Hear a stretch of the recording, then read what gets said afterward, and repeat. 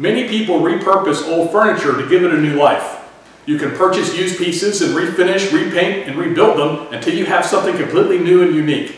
Here's something we've recently redone. It's an old safe that we picked up at a metal scrapyard. We refinished it, and now we're using it as an end table. It weighs a ton, like as heavy as a piano, but it makes a great end table, doesn't it? No, wait, hold on. That's all wrong. Nothing I've just told you is true. This isn't an old safe. It's brand new. It isn't metal from a scrapyard. It's wood from a hardware store. And it's not heavy at all. And that's not the end of my deception. You see this cake? The cake is alive.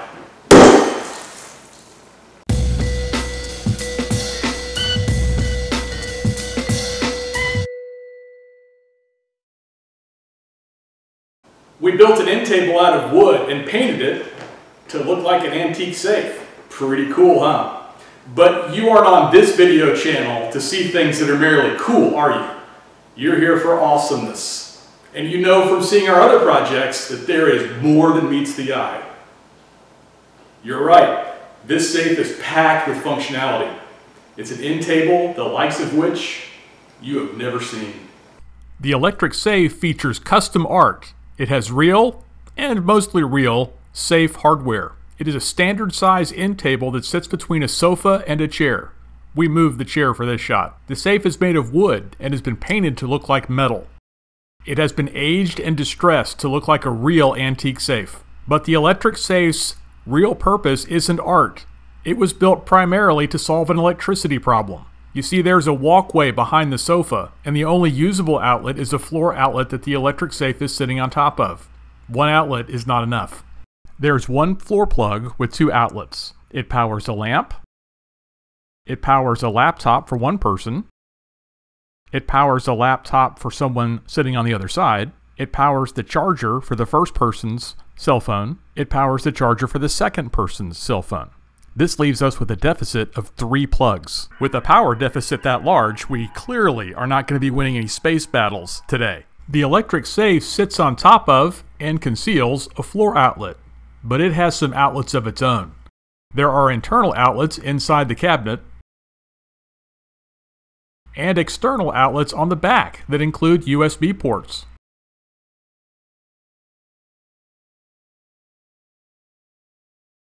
And there is a wireless phone charger concealed right on top of the safe, completely invisible. In addition to this, all external wires are hidden. Notice that the lamp has no wire.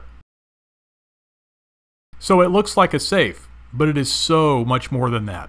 Well, now that you've seen what the electric safe can do, we'll show you how we made it. The first step in the build process is to cut pine boards into the proper widths and lengths that would be needed to build the box. The sides and back of the safe will be 1/4-inch plywood, so here we are using the router to notch the vertical supports so that we can inset those sides.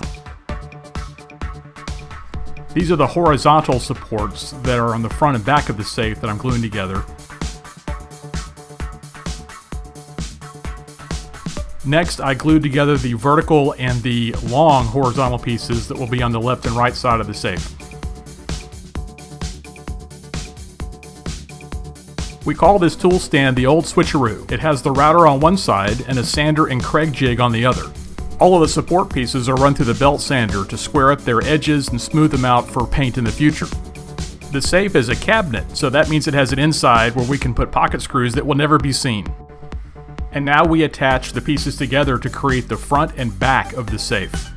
This piece is the front of the safe, the large opening is for the door. With the front of the safe still lying face down, I attach the supports that will form the left and right sides of the safe. The back will be attached to the top of these runners. Remember that 1/4-inch plywood I told you we were going to make the sides and back out of? Well, here it is. This is the back piece for the safe, and I'm applying glue inside that notch we cut with the router earlier. Now we just lay that plywood down here in the hole and clamp it down to form the back of the safe. Now it's time to put in the left and right sides. First, wood glue goes on, and then the side is dropped into the notch cut by the router. Once the sides are in place, the back is put in and screwed into place with the pocket screws that were already drilled. Next, everything is clamped down to give the glue a chance to hold. And then I go have dinner because it's going to take a while for this to dry. Well, it's been a few days and I've got all the clamps off, so let's get back to it and get this thing built. This is where we are in the construction. The sides and back are in place and all the structural pieces are screwed and glued together. Now it's time to cut the bottom using 1/2-inch plywood. The supporting structure for the bottom is hidden, so I pulled scraps out of the scrap bin and attached them to the bottom. Nobody's going to see this, so it doesn't matter how ugly it is. And it's a good way to use spare wood. Also, you can never have enough clamps. That's a rule. The back of the safe will feature an outlet that has 2 110-volt plugs and 2 USB plugs. We'll talk more about that later. Here I'm cutting the access hole for that outlet. When your friends hear that you do woodworking, a lot of times they'll just give you wood that they have laying around. This is an example of that. It came from a closed-down cabinet shop, and it's true 1-inch thick pine wood used for countertops. We will be using this countertop wood for our countertop, which was its original function anyway. I'm using the router to round the edges of our countertop because metal is round and wood isn't, so in order to complete the illusion, rounding it off is the way to go. The top won't be removable, so it's okay to glue it down, and I'm not using screws because I don't want to have to fill those holes and sand them down. The point here is to make a seamless connection to the side pieces so it looks like a single piece of metal. Clamps hold everything down, and a nice thing to do if you run out of clamps is just use your ammo boxes. You have ammo boxes laying around, don't you? Now it's time to sand the entire structure, and sand it, and sand it, and sand some more. It has to look like metal, so it has to be sanded very smooth with very high grit sandpaper.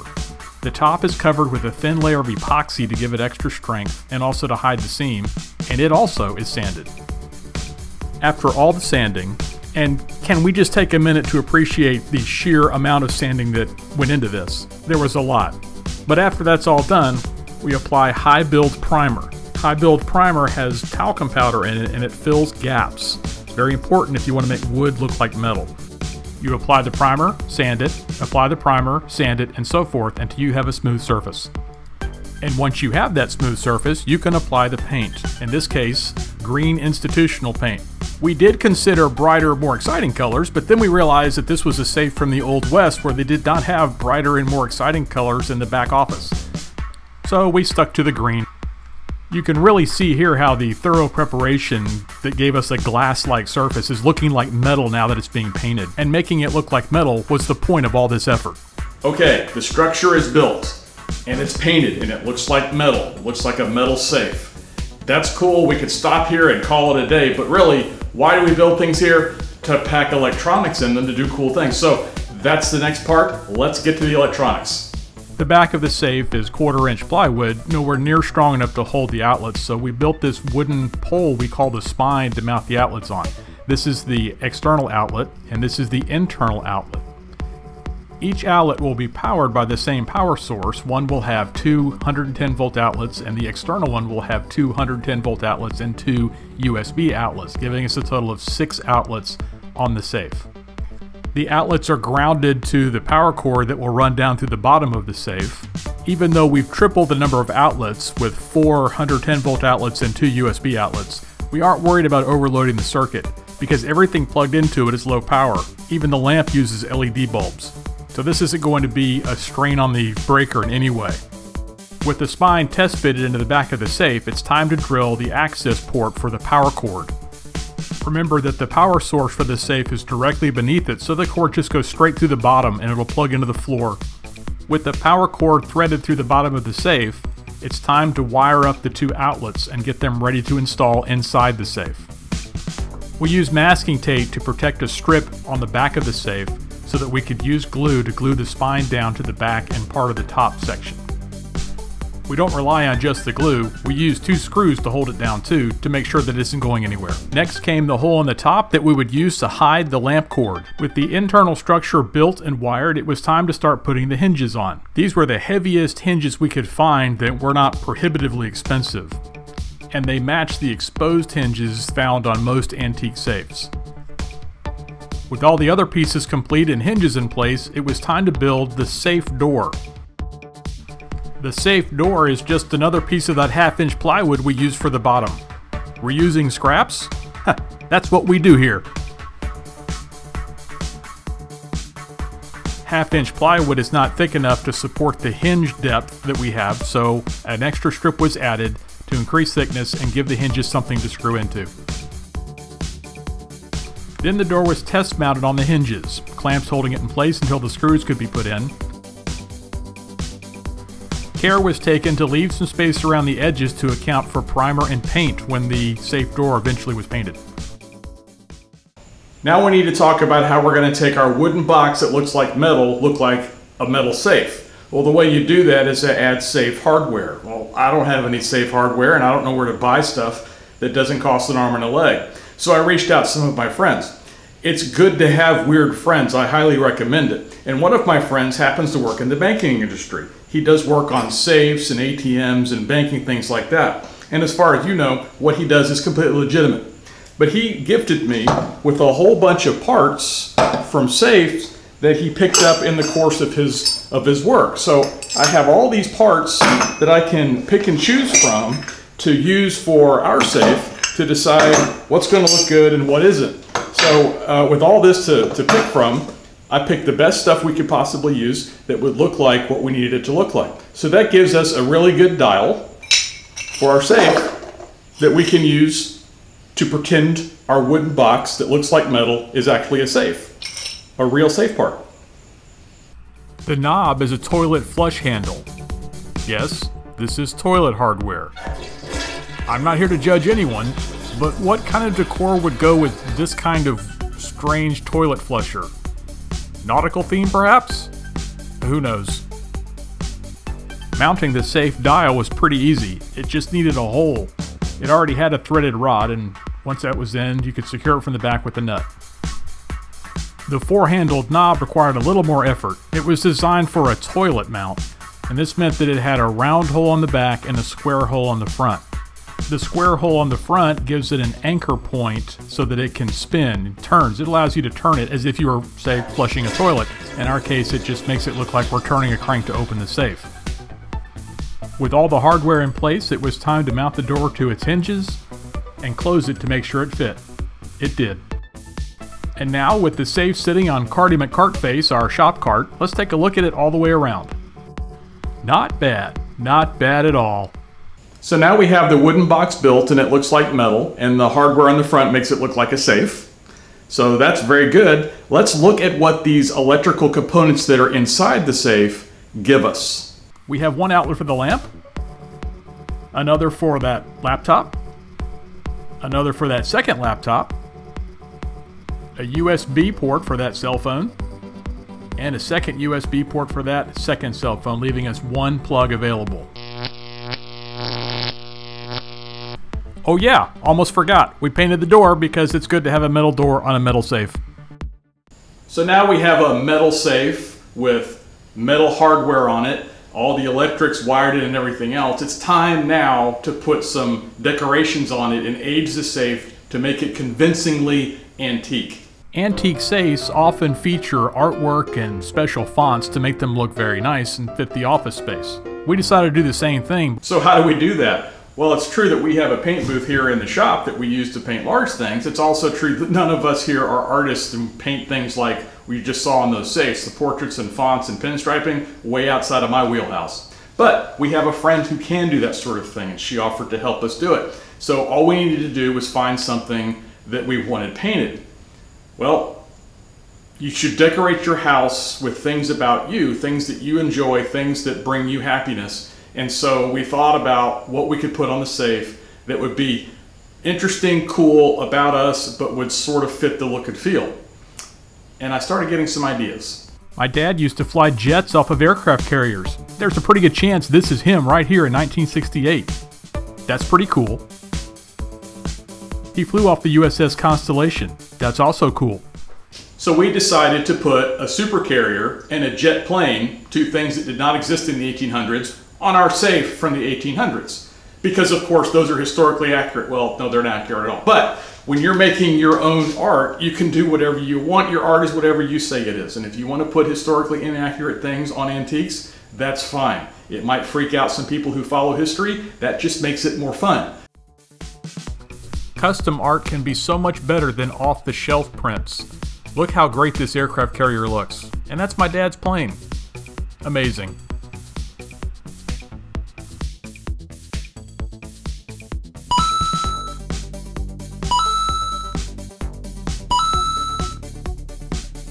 The paintwork was finished and it looked fantastic, but it was still the flat green paint we'd started with. So we applied glossy, clear polyurethane. 3 coats later. So much polyurethane. And that was the last step of construction. Just look at it. The electric safe looks real. You'd never know that was fake. So the safe has a hole on top for this wire to go through, but as you can see, the wire comes out like this, but we don't want it to do that. So we're going to modify the lamp so that the wire goes straight down. First, we had to disconnect the wire from the top of the lamp and then pull it through the original hole. Once the wire was out, we threaded it back through the base and reconnected it at the top.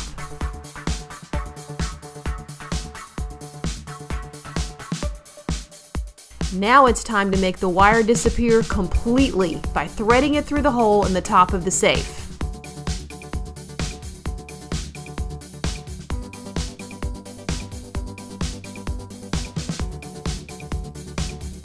The lamp can now plug into the outlet inside the safe where no one has to see it. Look, Mom, no wires! Then one of our phones died and the new one had an inductive charger on it. Inductive chargers are fast, they're flexible, and they're wireless. This whole project is about hiding wires, so we decided to incorporate an inductive charger. So I got an inductive charger like the one in the picture and tore it completely apart as soon as I got it. That's kind of what I do. I ended up with just the charger itself. It's a circuit board and a round coil that charges the phone when you hold the phone against it. All you have to do is put your phone on top of it, the phone detects it, and starts charging just like this. But in our case, we were going to have some wood of the countertop between, so I got the thickest piece of wood it would allow, which turned out to be 1/8 of an inch, or about 3 or 4 millimeters. And I put the phone on top. Any thicker and it wouldn't work, but this thickness worked. We decided to put the inductive charger into the safe, of course, after the safe was finished. In fact, it's been in use in the house for about a month. It's been working very well, but to add this, I had to bring it back out here to the shop and cut the hole. We try to future-proof these things that we make as much as possible by putting additional space inside, more electrical outlets, that sort of thing, so that when we find something like this, we can put it in without modifying the piece too much. In this case, we already had the extra electrical outlet, but the deck is too thick and I've got to route down to it. So as you build things, think about what happens when technology changes in the future, what might you want to incorporate. Go ahead and build the space in so that you can do that later. But to make this work, I've got to take this deck down to about 4 millimeters of thickness. And it's about 3/4 of an inch, maybe 20 millimeters in depth. I haven't measured it exactly.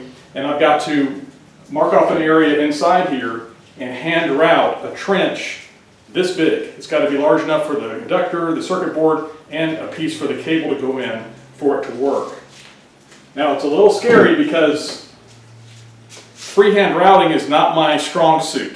I'm just not that great with the router, so I'm going to take this in very small cuts. I'm going to cut just a little bit, shave a little more, shave a little more, and see if I can get it to where I need it without coming through the top and ruining this. You may hear the thunder in the background. It's a rainy day here in our town, and the thunder, I hope, is not foreboding disaster. But let's get to it. It'll be fine. It's going to be fine. Everything's going to be fine. I marked off where the center of the coil should be, and then I put in boards to give the router a guide. Then it was time to run the router.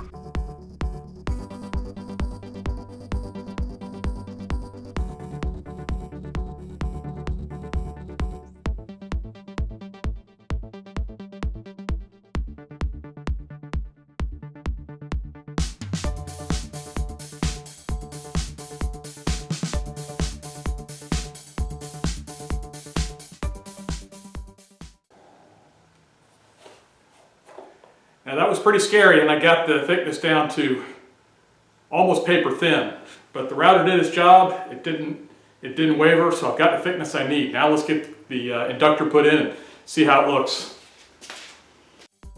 I routed out an additional section to the left to give the cable a place to go. I laid the coil down and then I poured 5-minute epoxy in. The epoxy will hold the inductor in place as well as give strength to the wood, which is now too thin to really support anything. Once the epoxy hardened, I attached the cable to the ceiling of the safe and ran it back to where that 6th outlet is. Remember, you're seeing this upside down, so this is actually the top of the safe. Completely out of sight for users, but it's there doing its business anyway.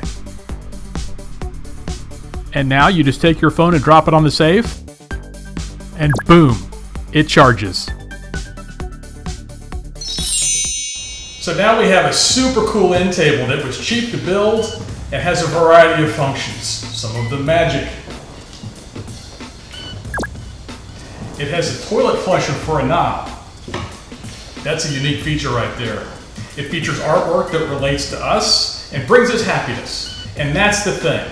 The stuff you make should make you happy. Think about incorporating happiness in your next build. It's definitely worth it. If you like what we're building here, you like the things that you're seeing in the other videos, be sure to subscribe and ring that bell so you'll know the next time we put a video up. We're always building stuff, and we love to see you watch the videos and like them. See you next time.